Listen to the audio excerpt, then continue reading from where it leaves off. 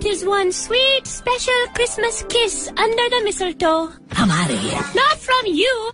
Hi everyone, I'm Laurencio, and in this video I'm going to talk about all Phineas and Ferb games for the Nintendo Wii.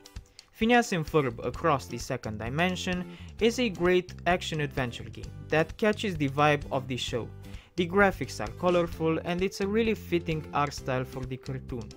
The gameplay is a standard action-adventure. Phineas and Ferb shoot their own created guns, you even get multiple types to choose from, and jump around and shoot.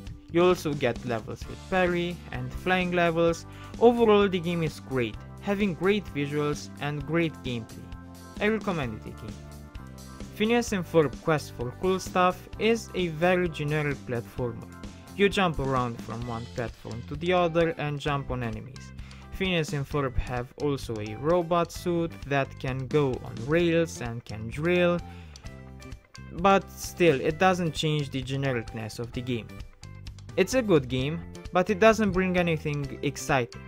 It's very generic and standard. It's a classic platformer.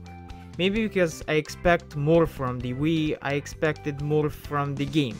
Anyway, personal opinions aside, the game is generic, but it's a good game nonetheless.